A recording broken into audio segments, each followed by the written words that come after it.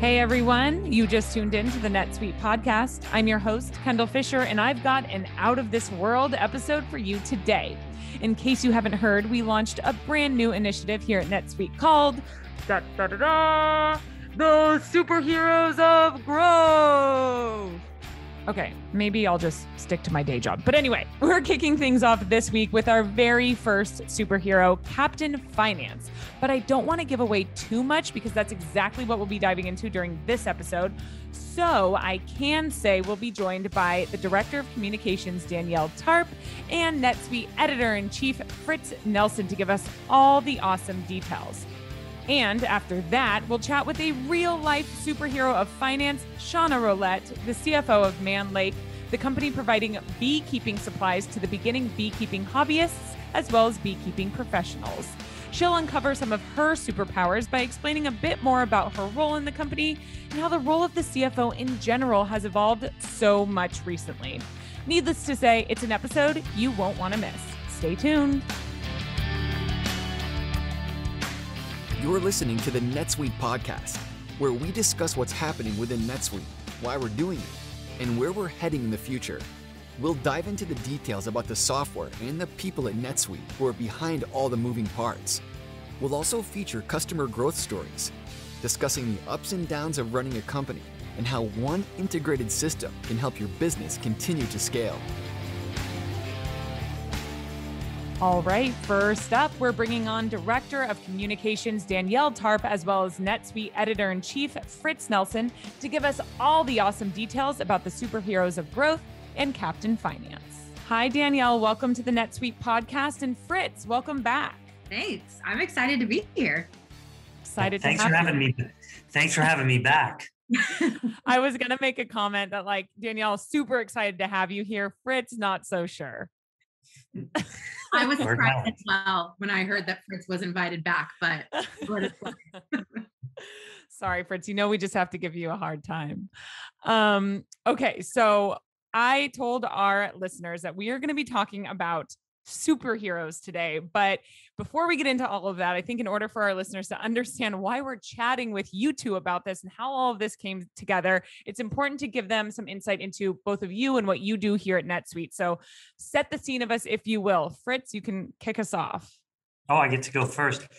We're both in the marketing department, and I oversee the content team, and we produce things like the Brainyard.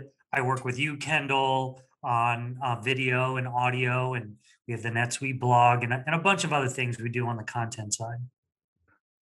Awesome. Yeah, Fritz, I had you go first because, of course, age before beauty. So Danielle, can you tell us a little bit about yourself? I was offended until you just said that, Kendall. So you're really good at this. Yeah, absolutely. So I head up communications and customer marketing over here at NetSuite. I work closely with obviously Fritz and the content team, but in general, my role that I play is helping communicate our story, the NetSuite story, out to the market, as well as our customer stories. So I own also all of the channels which we do that, including, the social, PR, website, etc. So super excited to talk about the superheroes today. Yes, that brings us to this topic, the superheroes of growth. Why are we talking about superheroes, and what in the world are the superheroes of growth, Danielle? So first, who doesn't love a superhero? I've talked to a number of people in NetSuite, and there's only been a few out of hundreds that have really come back being like, superheroes? I mean, we've seen such amazing success with the superhero stories in film studios and Marvel, and everyone at the end of the day wants to root for a superhero. And right now, everyone wants to root for something. So why not create our own superheroes to root for? And the superheroes that we're creating really are in the embodiment of our customers. And this idea of growth really comes from what we help our customers do. We help these customers realize what's possible, accelerate that growth, but they're the ones actually doing it. Every function, every department, it plays a role. And so the superheroes of growth, while we're starting with the superheroes of finance, this is a little spoiler alert that there might be more departments to come down the line. And I'm sure. Oh, man. Yeah, Fritz, I mean, like I know you've been in the trenches and all of this too, helping write a lot of like the backstories to these superheroes, which has been super exciting. But I mean, like, what does this mean in your opinion? Well, I think just to add on to what Danielle is saying, I think a lot of the people that we talk to every day, our customers, they're kind of the hidden heroes, the unsung heroes. And in a way, this is our chance to elevate them and to say thank you. Because I think in a lot of cases, like if you take the accounting department, just as an example, we all know they exist. And I think we all appreciate that they're there, but we kind of forget and we only remember maybe when something goes bad, if paychecks don't go out, or there was an error, or the books are not balanced, or just something is wrong, rather than everything is functioning smoothly, we kind of forget. And so I think that's a mistake. And I think what we want to do is to bring them out into the sunlight, or we want to shine some light on them ourselves. Yeah, give them the spotlight for once, That's right. So Danielle, okay, I understand like we all want a superhero to root for, especially right now, but like, can you walk me through how you came up with this idea? Absolutely. And I have to tell you, I cannot take all the credit for this, because it actually came, one of our accounting experts in the business, he randomly sent me this image that he had created, and it was around this notorious green eye shade that accountants obviously have been known to wear from time to time. And he had created this green eye shade like the Green Lantern. And I looked at it and I was like, there's something here. Not, and it's funny because we were going to start with just the accounting audience. And as we started building these superheroes, we were like, this has the potential for so much more. And so we took that idea of this green eye shade and the Green Lantern and really ran with it. And now it became a full troupe of superheroes. But the idea here is really to create this fun and entertaining way for businesses to digest the content they need, to understand what's going on in the world and what they need to do to grow their business. And it's funny because my parents actually own a small business. Yeah. And every time that I've, made decisions in this campaign, I always kind of put my parents' hat on, which I try not to do too often, and just say, would they get this and would they like it? And, would they find it just as entertaining as I'm finding it? So that's kind of a little bit of the history on that. So that kind of bodes the question, like, what are we hoping this brings our customers, and how does this all tie in with NetSuite, like our actual product? Yeah, I mean, like, to go on what Fritz was saying, our customers, they're in the trenches. Like we don't make our customers grow, we help them. And so the idea of this campaign is really to give them every tool and resource they need, but deliver it in a really fun and entertaining and creative way so that they almost feel like they're not reading about what their business challenges are or how to solve them. And obviously, when you talk about challenges, a lot of our customers are facing the same challenges. And so how can we kind of bring them all together in this community of superheroes? So when it comes to growth, basically what you're saying is the customer is Batman and we're really just Alfred. 100%. Yeah, that's the perfect analogy for it. So Fritz, we're kicking things off with Captain Finance. Can you tell us a little about her, which I think is very important to note, and what is her story? Well, Kendall, she's a Sagittarius. She's on Tinder, and no, I think Tinder is so 2016. Yeah, I was just about to say, Fritz, make Bumble, okay? Bumble. Yeah. Oh, sorry. Okay, I still part my hair on the side too. Yeah, and wear skinny jeans. So we started with Captain Finance because, in a lot of ways, the finance role and the finance chief has become more and more of a leader inside of the organization, steering the ship. They can see all, not just the numbers, but the strategy behind the numbers. And so we started with Captain Finance, and her name in real life is Jen Ledger. She was in her younger days a gymnast, a savant entrepreneur. She started a lemonade business when she was quite young, and her parents had a little Excel mishap. And with all of the superheroes and villains, by the way, we create an origin story and we talk about what their motivations are, how they got, what their superpowers are, how they got them. Her motivation is the loss of her parents in this Excel mishap. And so she vows that there should be no spreadsheet sprawl, that there should be no more manual data entry. And through a series of stories you'll have to read, she has some superpowers like X-ray vision and telekinesis. She's an auditor by day, and it's an interesting little story. And she has a counterpart that's a villain, and their origin stories will be appearing on our website. Super exciting. And I caught something in there. Jen Ledger. With any great story or Taylor Swift music video, as Danielle, I know you can attest, there are always some Easter eggs or some hilarious references that only the real fans can actually can't catch. So for us, only the people that are really in the trenches of accounting and finance can catch. Can you tell us about some of those in Captain Finance's story? Of course, aside from her name being Jen Ledger. Yeah, I don't want to spoil all of it, but there's some good little spreadsheet jokes in there. There's a planet where these beings called cumulons reside, and they help Jen Ledger achieve some skills and some superpowers. And there's some Easter egg humor in there as well. The auditing firm that Jen Ledger works for is called Snap Taurus, which you probably have to work really hard to understand that that's a little bit of a play on Cap Gemini. But there are little things that what people are named, like we have Jen Ledger. She also has parents who have some kind of funny names.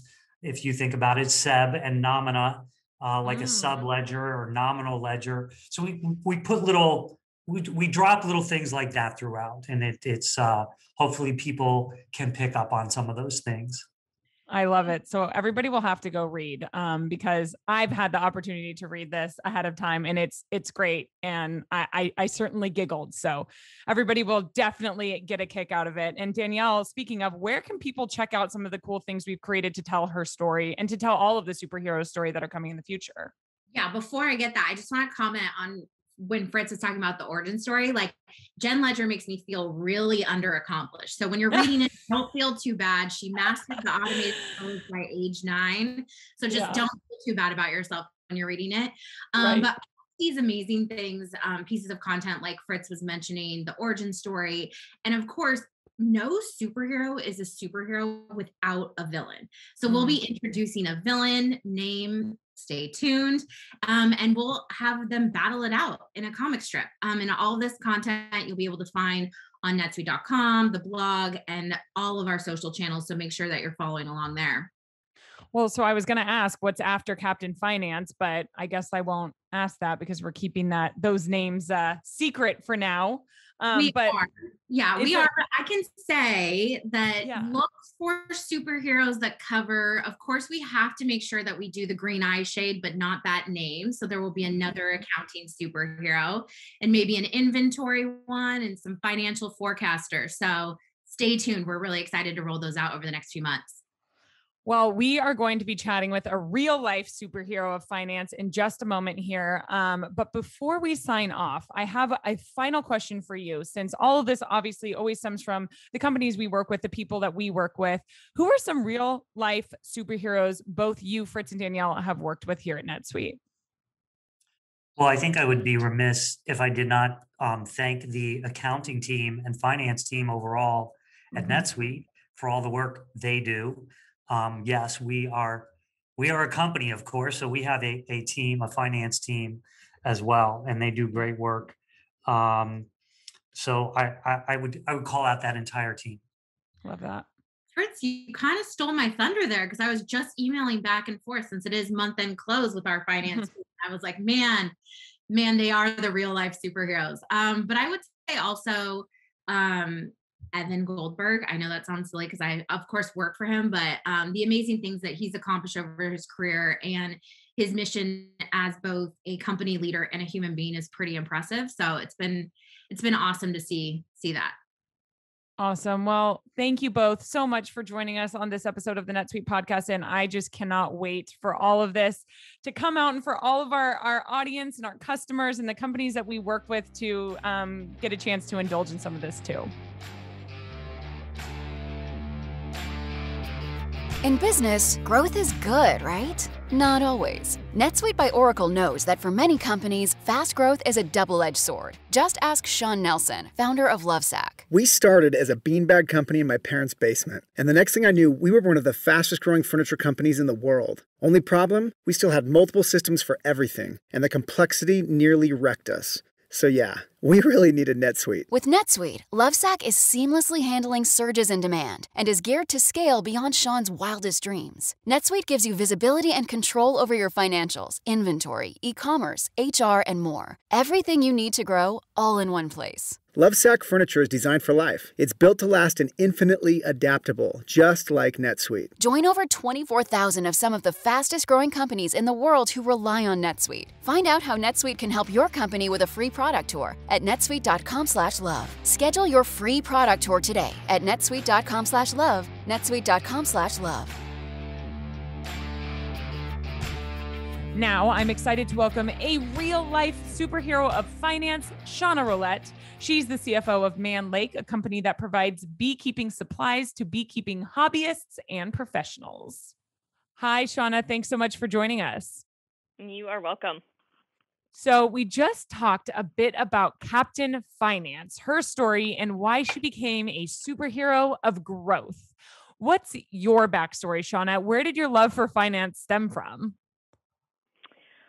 I think my love started, I grew up in a family with just a lot of people involved with numbers, whether it was, a math teacher. I have a lot of people, uncles, cousins, siblings that are also in accounting.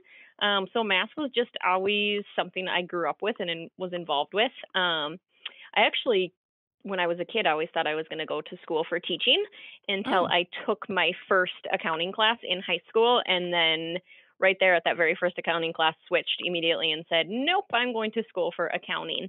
So I just like working with the numbers and the just flexibility of how, being in finance, you get to kind of see all aspects of the business and be involved with a lot of different areas of the business. So then what would you say is your finance superpower?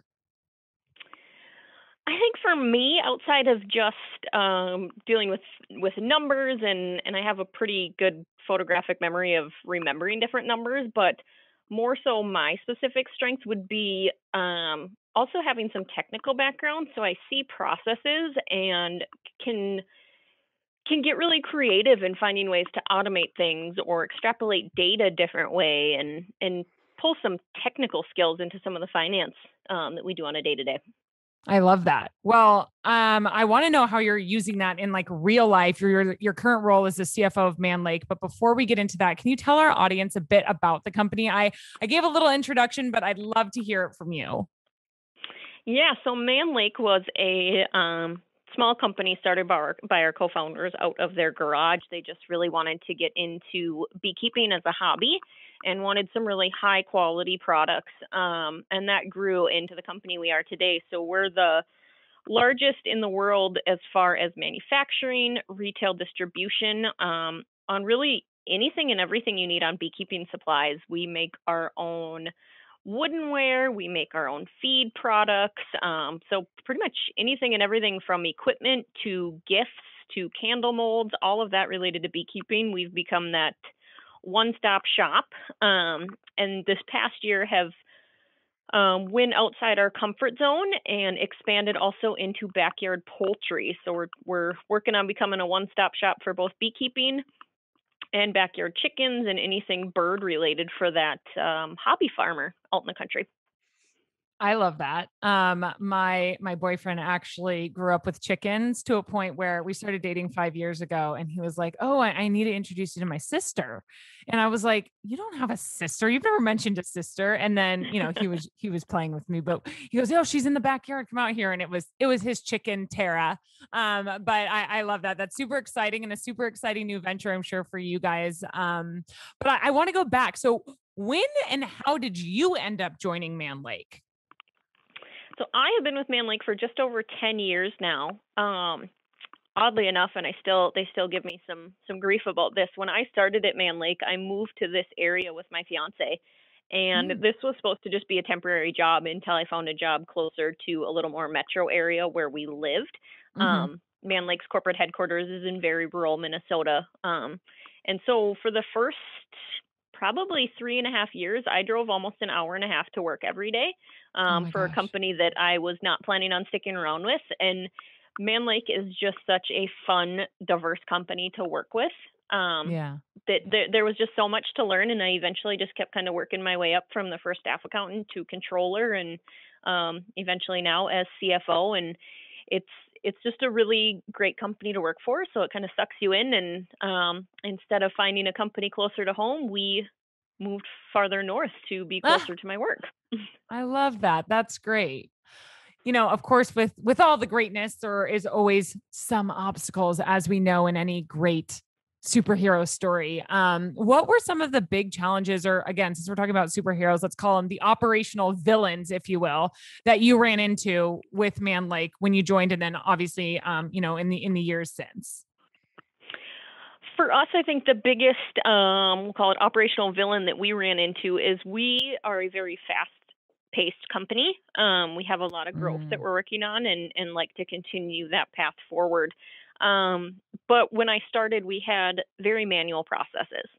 mm, And that really started to hinder the company, where I had to kind of step in my role, and I was tasked with, we need to improve here. We need to come up with better processes. We need to look at new systems.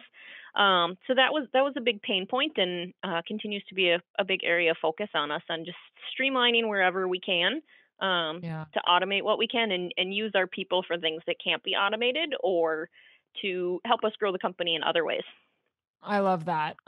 So then how did you go about doing that? How did you streamline processes? What kind of things did you put into place?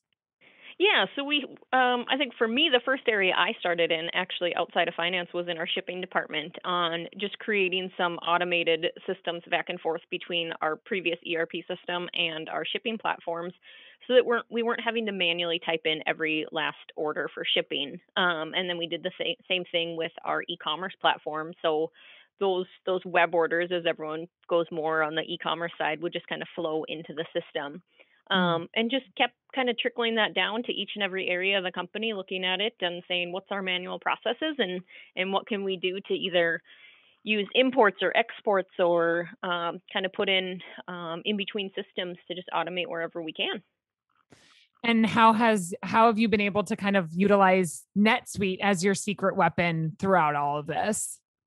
Yeah, we just switched to NetSuite. Actually, this is coming up on 1 year ago that we converted over to NetSuite, and a big reason that we switched over to it was just some of the automation and how you can tie it into a lot of different systems.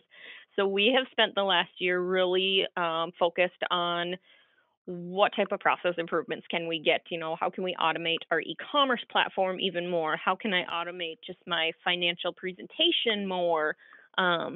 Anything like that we can do to free up people's time. We're looking at it and exploring those options.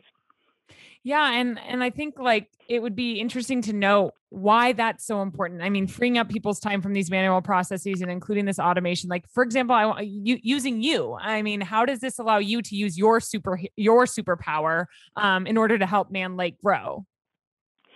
Yeah, for us, I mean, a big part of the starting the automation was at Mann Lake. At all of our locations around the country, we're in pretty rural areas, which Mm, then leads to staffing issues. mm, There's only so many people in the rural parts of the country that you can get. So anything I can do to automate, to just keep my staff engaged in things that can't be automated, definitely helps the business.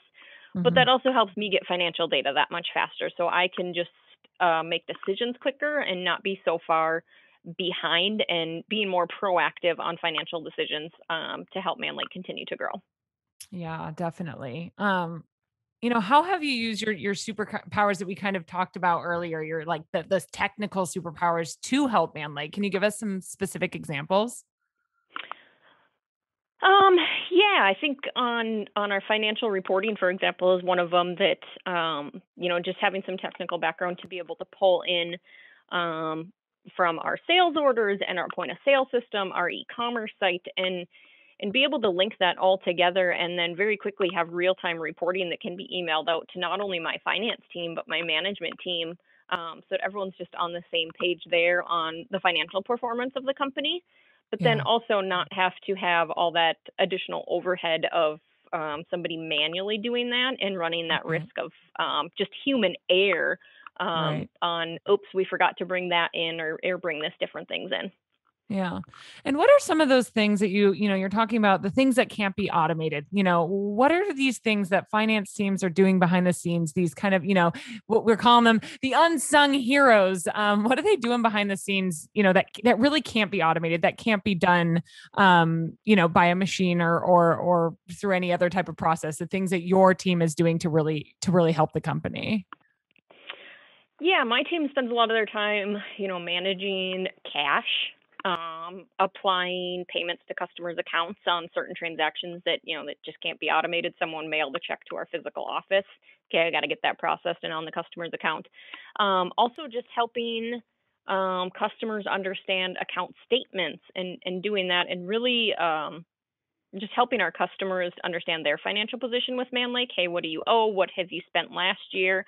So they can continue to run their business. And then also just diving into questions when managers are asking, hey, why does this look off on my financial statement? My staff is the first to jump in and roll up their sleeves and dig into what exactly makes up that number, and follow that paper trail through and get to the bottom of any issues that might arise. This kind of segues nicely into a big topic that we've been discussing here at NetSuite. But that's been discussed really, everywhere, is the role of the CFO and finance teams in general, but we'll talk about the CFO right now and how it's evolved so drastically over the past decade, and especially the past year. Can you speak to that a little bit? Like, how have you witnessed that firsthand at Mann Lake? Yeah, for me personally, it's been, the typical CFO. I think you picture them, they just sit at their desk and they crunch numbers all day, and here's a financial report that I'm going to present to someone. Where now it's kind of evolving where you need to understand the operational side of things. How is everything really flowing in the business? And you're right there at a seat at the table on looking at growth plans and business planning, and what can we do to help the bottom line? What can we do to help the company grow? And just really more involved than here's a piece of paper showing where our financials sit at this point in time.